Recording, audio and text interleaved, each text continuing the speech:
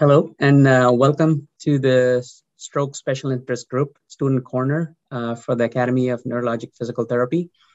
My name is Arko Paul.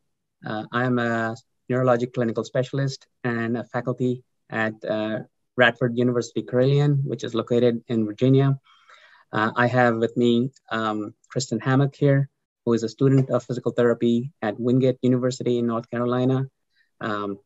Welcome, Kristen. Would you like to introduce yourself? Thank you. Like you said, my name is Kristen. I am a third-year physical therapy student at Wingate University. It's located just outside of Charlotte, North Carolina. And I graduate in December, which is about a month from now. So can't wait. Thank you. And thanks for joining this discussion. So we're here to talk about high-intensity gait training. And we're going to talk about a few practical applications for the high-intensity gait training clinical practice guideline that just recently came out. So let me share the screen at this moment.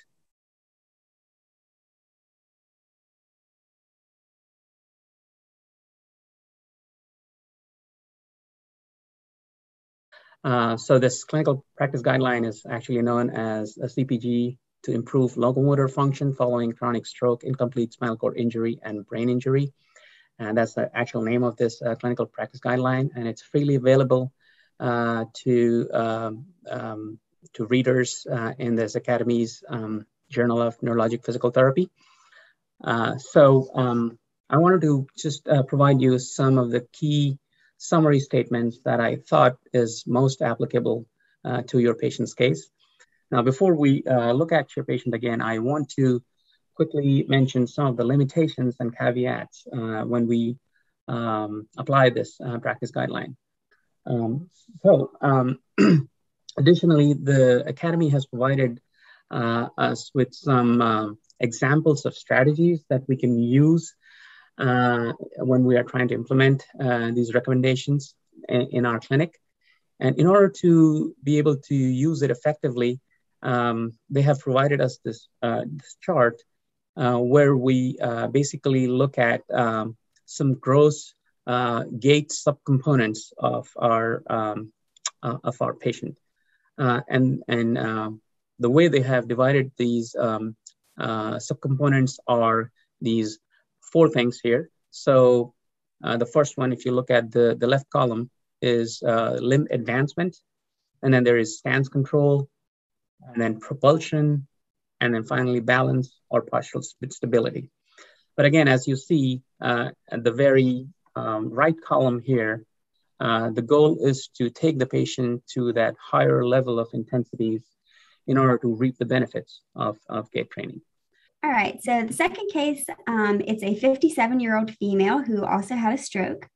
So she's a little bit younger than our last guy. Whereas the other guy was 7 months post-stroke, she is only 1 month post-stroke. So she's more in that acute, subacute kind of phase. We saw her in the inpatient rehab setting. She also presented with some of that left-sided hemiparesis and left-sided impairments based on the stroke. They definitely impacted her walking, which we'll see here in a minute when we play the video. And like our other gentleman, her goal was to improve her walking abilities.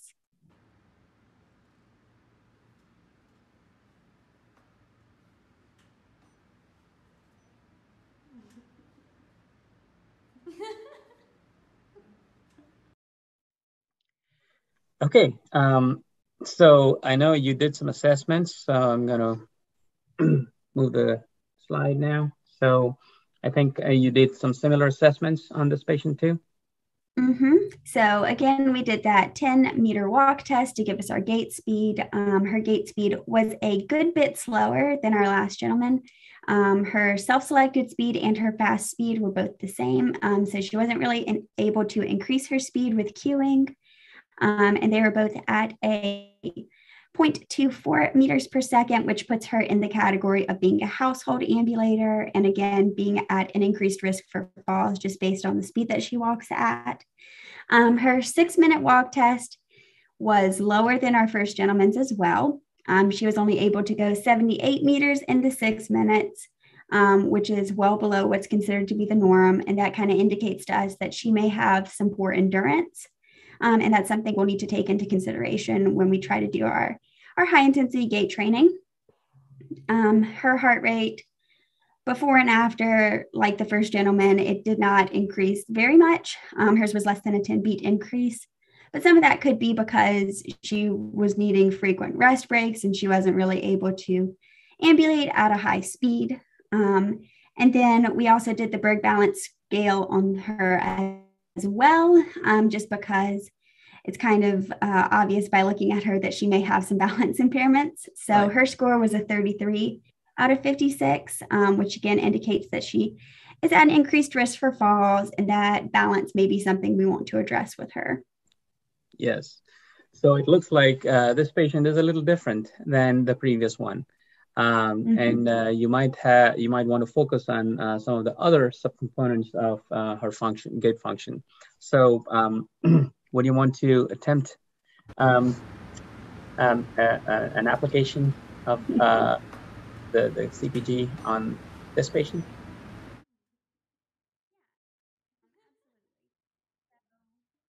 We know that she walks slowly and that her gait speed is less than ideal. So propulsion would eventually be our goal, but I don't think that it's going to be the first thing we need to address with her. I think that she at first needs to work a little bit on her stance control and her balance and postural stability. You can see that she's got a pretty heavy trunk lean, even where the video is stopped there. She's leaning pretty heavily onto that loft strand crutch there. So we can imagine, if we take that away, she would probably not be able to maintain her balance and not be able to maintain stance without external support. So we need to take that into consideration for our starting point. And then we also have her heart rate ranges there. Hers are going to be a little bit higher than the first gentleman's just because she is younger. I did forget to mention this with the first gentleman, but if anybody out there is looking to calculate this, there's a very nifty calculator on the AMPT's website where you can plug in their age, their resting heart rate, and whether they're on beta blockers or not. I've used it in the past. It's very helpful. Great. Thanks for bringing that up. Pretty easy to find too. Yeah, I forgot to mention that. I was going to. But so with her, we're going to focus more on that stance control and balance and postural stability. So we will probably need to provide some sort of body weight support, at least initially, just based on the fact that she seems to be losing her balance over towards one direction, especially if she doesn't have that crutch to kind of lean onto. So I think with her, it would probably be best to start with body weight support over the treadmill. And then we would start the treadmill kind of at whatever her fast speed is. So we know for her, her fast speed and her self-selected speed are not different.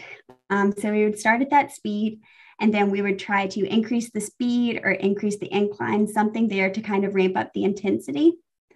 And then obviously, as soon as she's able to kind of excel or succeed with that kind of ambulation with the body weight support, we would try to reduce the amount of support we're giving her in order to, again, increase the intensity and keep it so that we're getting the effects of neuroplasticity there.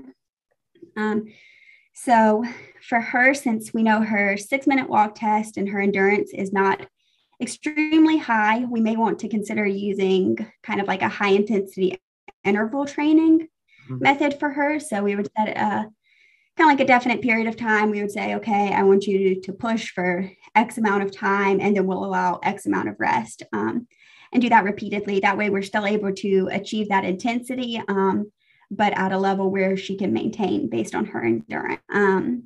So I think that's kind of where we would start with her, whereas the first gentleman was kind of in that third category where we could kind of challenge him. She may be more in that first category where we might need to provide some assistance at first, and then hopefully be able to decrease it so that the harness is only for safety, and then maybe progress from there. So that's how I would start with her. Absolutely. Very well done. Yeah, I can totally agree that this person needs to start by improving stance control. And for that, we'll probably need some sort of unweighting in order to remain stable. And so probably are looking at starting with some body weight support system preferably on a treadmill. And then, as you described, try to reach the highest possible speeds while still keeping the patient steady on the treadmill, and then try to increase the speeds from there on, and look at if the patient is still able to maintain stance control there. And in fact, I also forgot to mention something. Sometimes, as you were saying, it's difficult to increase the heart rate and the intensity of gait training.